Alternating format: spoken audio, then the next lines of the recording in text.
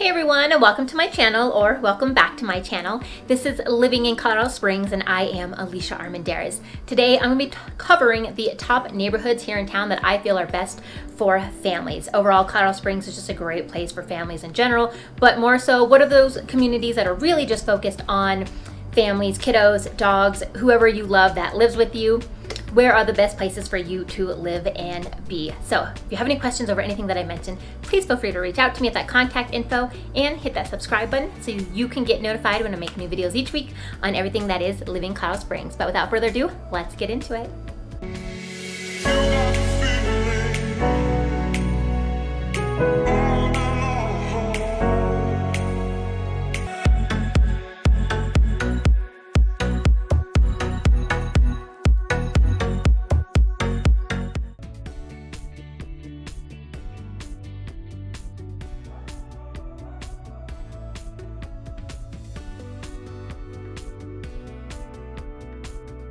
So I do want to mention that all the neighborhoods that I talk about today, I have previously done videos on. So if you want to go back through after you hear me mention them, feel free to go and get a more in-depth look of those neighborhoods in particular, or I'm going to also tag them up here after I mention them. Feel free to click on that link to get a little bit more in-depth, like I said, more idea of the neighborhood and just more on the home prices and overall what they're reselling for right now.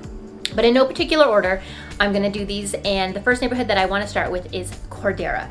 Cordera is located on the northeast side of town, kind of just off of Powers Boulevard, which is also Highway 21 here in town. You can kind of find it east of Powers Boulevard, kind of sits between Briargate Parkway and then also Research Parkway. It is a growing community. There still is a lot of building going on. They actually have 7 builders out there right now that are just putting up homes left and right. Some of my favorite builders are actually out there, Toll Brothers, Saddle Tree. But it is just a very popular area for families, and I think that is because their whole motto is Cordera means community sense. And by that, they really just wanted to embrace the family, aspect of togetherness, and they kind of just demonstrated this through the master planning of the community. You could see it with the individual parks that are kind of spread out through the neighborhoods. There are several trails that just run between the different little subdivisions of it to all the different schools, elementary school, middle schools.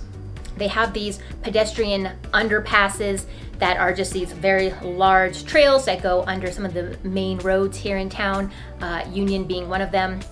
That's just a very busy main road that you're going to use to get in and out of the community, and therefore they wanted to encourage the kiddos and the families to be able to walk to school, to walk to their friend's house, just walk around the community to all those different parks, and to be able to walk to the community center. The community center in Cordera is a very large facility that offers gym equipment, 1 or 2 pools, fitness classes, just a lot of variety for things to do when you come to the community center. They also have something at the community center called the Grand Lawn, and the Grand Lawn is about 5 acres, just big old open wide space of yard, and this is where they have a lot of their summer music concerts. This is where they have a lot of just community get-togethers. They do a lot of things that try and involve the community, such as kick off the school lunch. There's a father-daughter dance. They have potlucks. They have a football kickoff Sunday thing that they do. They have Easter egg hunt. I mean, you name it. They really try and embrace the families in that area for all the holidays, and then just in general, just so that they can come and meet each other. Some of the classes that I know that the community center offers is a book club. Like I said, there's fitness classes, there's art classes for adults and kiddos. So they have all this stuff on their website. They have all this stuff in their community Facebook page that once you become a resident, you can join the Facebook page, where I know that they just have a large amount of information and just sharing of helpful tips, neighborhood tips, get-togethers, and things of that sort. Another way that the Cordera community really try to keep with everyone, kind of know everybody, is the layout of the community. A lot of the community is done kind of in cul-de-sacs.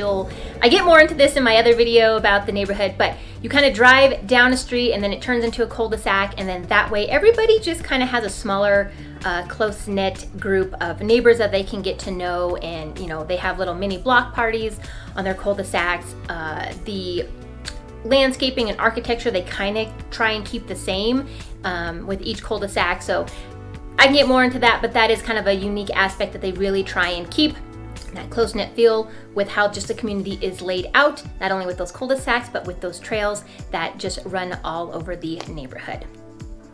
A lot of the homes in Cordera are going to be in District 20 here in town, and if you guys have saw my other videos, I talk about District 20 a lot. It is a very large school district here in town, but it is one of our best.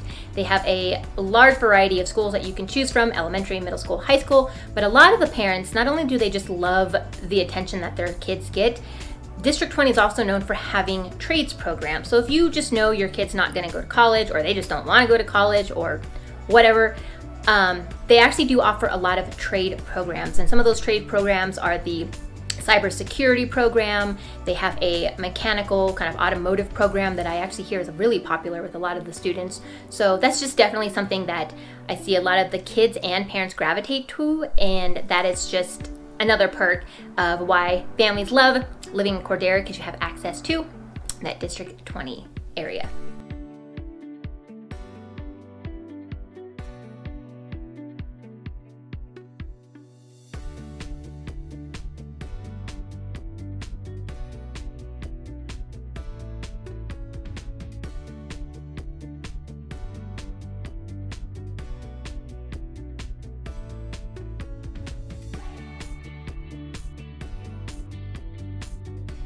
The next community that I want to mention is Banning Lewis Ranch. Banning Lewis Ranch sits a little north of Cordera, about a couple miles. It also sits to the east of Powers Boulevard and off of Woodman Road.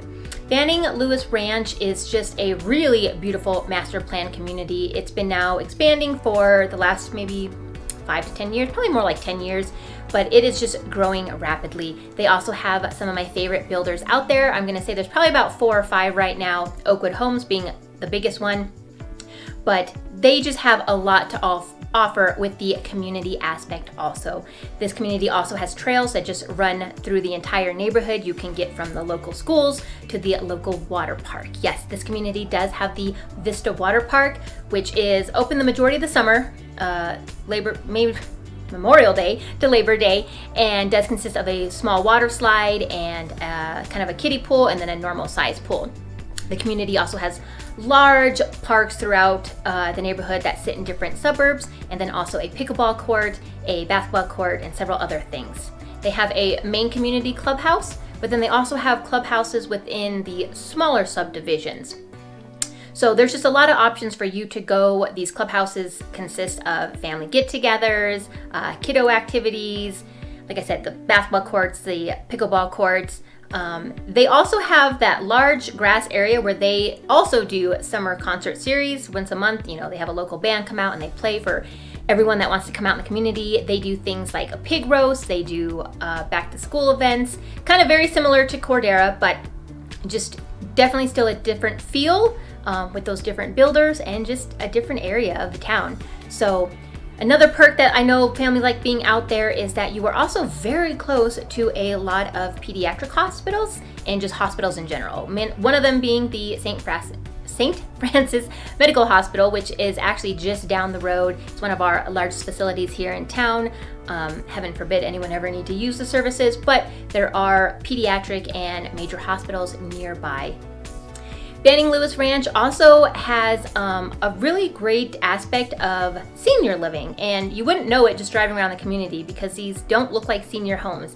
It is a 55 plus community, and that is called the Retreat at Banning Lewis, and these homes just look like every other home in the area. They're beautiful, they're mostly ranch style homes, but they also just wanted to kind of give that feel of like if you need to be close to the grandparents or you just want to be close to in-laws, they can be right there in the community. They don't have to be living in your house, but they can be right there in the community.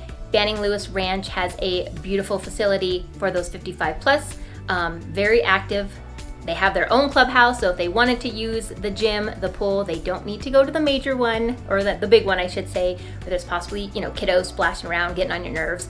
The 55 plus, they do have their own clubhouse, but they also just have a lot of perks being with a new area. They have new restaurants, new grocery stores, new gas stations, just new shopping center in general. They have new schools. Banning Lewis Ranch does sit in District 49, where they do have their own elementary school, middle school, high school, but then they also have a preparatory kind of private school that is kindergarten through 12th grade. So a lot of options there for the kiddos.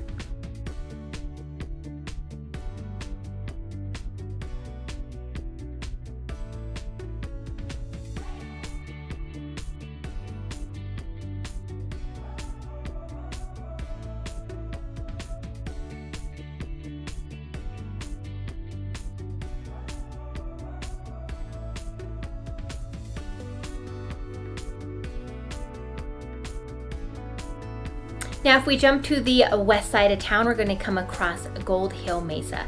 Gold Hill Mesa is about 10 years old and just also kind of has a big community center in the middle of it with a large lawn. And there they do summer concerts, and they have a community garage sale. They do a 4th of July kickoff with music and activities, things of that sort. This area is really nice because it is very close to Bear Creek Regional Park, which is a big park for kiddos. It also has a large off-leash dog park for your little fur babies. You're also very close to Highway 24, which can get you into Manitou Springs, and then also just close to downtown or the interstate if you needed to get around. You are technically in District 11, but you are close enough to District 12, which is Cheyenne Mountain Middle School, High School, all of that, that you could opt into. Nothing wrong with District 11, but besides District 20 up north, District 12 is probably one of our more popular districts. And as I said, you are close enough being in Gold Hill Mesa that you could opt into District 12 and send your kids to Cheyenne Mountain Middle School and High School just down the road. Gold Hill Mesa has beautiful views of the mountain and then also downtown, depending on where your lot sits, and also just has very walkable sidewalks and a flow of the neighborhood that just makes it really easy for kids to ride their bike and mingle. It's just a very close-knit family that I see within Gold Hill Mesa. Everybody walks their dog, everybody's walking with their kiddos in the evening time. Definitely an area that I would consider, not only because you are so centrally located, but also just because you are so close. So many things that you could take your kids to do, like hiking, biking, exploring Manitou Springs, exploring, we have a ghost town here, which is nearby, and then also the Dinosaur Museum just up the road in Woodland Park.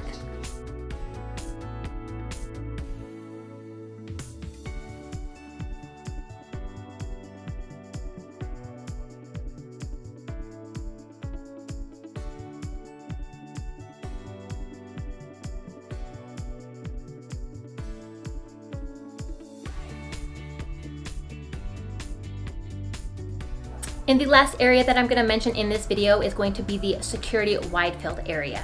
Now, this area is kind of part of Fountain, which is down south and just slightly to the east of I-25. Security-Widefield is very close to Fort Carson Army Base and also Peterson Air Force Base. I will say overall this neighborhood consists of a lot of military families, but not all.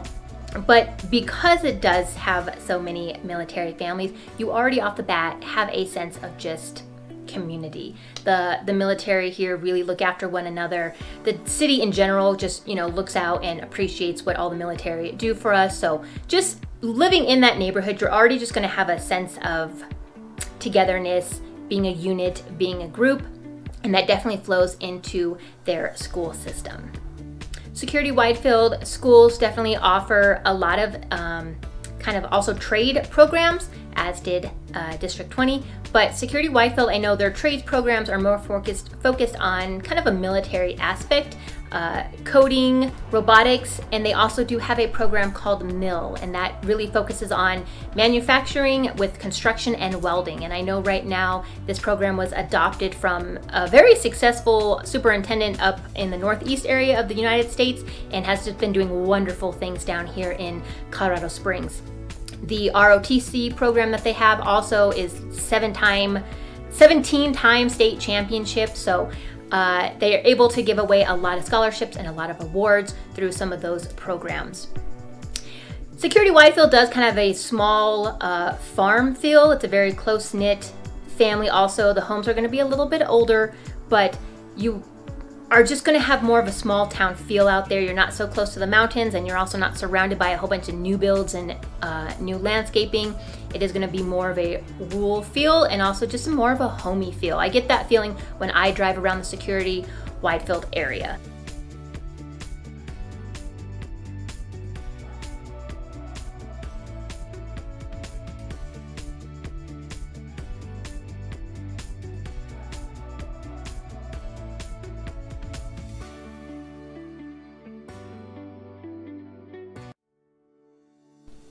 Well, there you go, you guys. There are my top areas for families here in Colorado Springs. Overall, Colorado Springs is a great place for a growing family, starting a family, just families in general. But I feel like these are the neighborhoods that truly started forming off of a community sense. They were being built around a community sense. These are the neighborhoods that I've had past clients tell me that they were really drawn to because of certain programs that the school offered or just the community offered. So these are kind of just what I wanted to share with you guys. But if you do have any questions over anything that I mentioned today, again, please feel free to reach out to me. I am a licensed broker here in the state of Colorado, and I would love to help you with your real estate needs. And if you could, hit that subscribe button and bell to get notified when I make new videos each week on everything that is Colorado Springs. I'd appreciate it. So until next time, I hope you guys have a good one.